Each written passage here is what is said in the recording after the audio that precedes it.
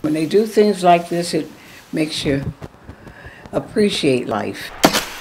Nearly 70 homes across the state were repaired on Saturday for HomeFront Day. She hadn't had her house painted for over 20 years. Volunteers from the First Congregational Church of Greenwich joined HomeFront, a volunteer-driven home repair program with shovels and paintbrushes to repair the home of a 92-year-old woman living in Old Greenwich. It's been quite a change, and I'm well pleased with the work that's being done.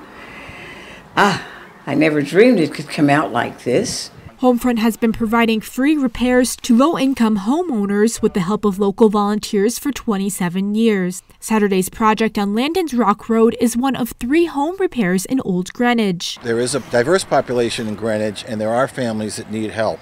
And they're typically elderly, living on Social Security, but they want to stay in their homes, and they aren't able to afford to have just basic maintenance or repairs. We built this house in 1954.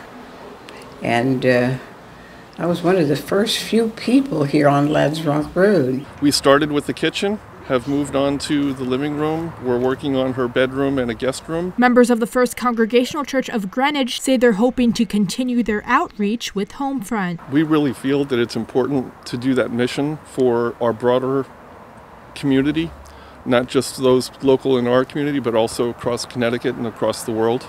HomeFront is based in Stamford but serves areas in Fairfield, Hartford, New Haven County, and Westchester County in New York. It relies on financial donors and the skills of volunteers. For more information, visit homefrontprogram.org.